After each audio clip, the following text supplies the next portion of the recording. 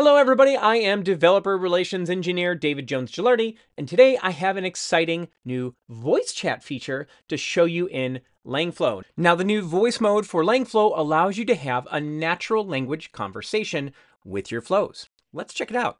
Okay, great, and then we just go to the playground up here in the top right, and you'll notice this nice little microphone icon on the bottom right of your chat. Just click that. You'll immediately be prompted for your OpenAI API key. This is using OpenAI's voice chat under the hood. I'm going to go ahead and put my key in there. Then when you save this will actually store it in a global in Langflow that you can use in your flows. And then you'll be presented with this configuration dialog. Essentially just allows you to choose a voice, right? You'll find that voice chat comes with its own set of voices. If you'd like to expand that set of voices, you can add in an ElevenLabs API key as well. Totally up to you. You choose your audio input. I'm going to use my Yeti, and then whatever your preferred language is. And now let's have a conversation. What is 5 plus 7? 5 plus 7 equals 12. Spell the word necessary. The word necessary is spelled Necessary. So while the voice chat feature is really cool in the playground, I think where it really shines is when you hook it up with the WebSocket API endpoint. So let's go ahead and take a look. So on the left-hand side, we have Langflow just as we've been going through, right? But on the right-hand side, I have OpenAI's real-time console. There's a GitHub repo that you can go to for this code.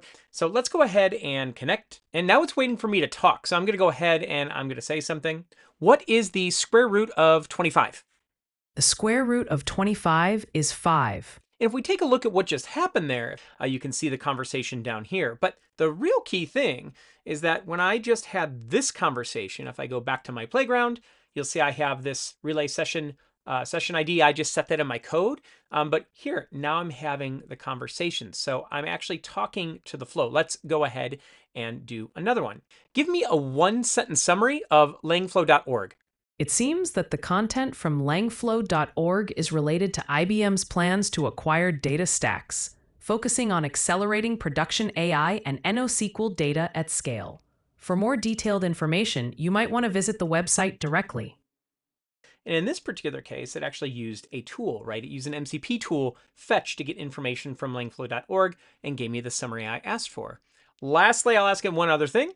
Can you generate me a Ghibli image?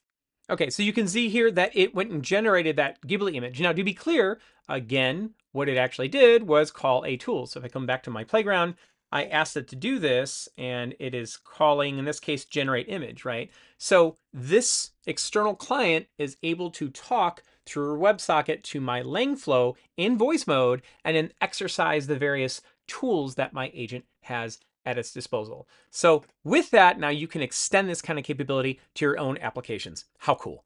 And there you have it, the new voice chat in Langflow. Now, this is currently under development and we are actively looking for feedback. So please go to the Discord channel and let us know what you think. And with that, everyone, take care and happy coding.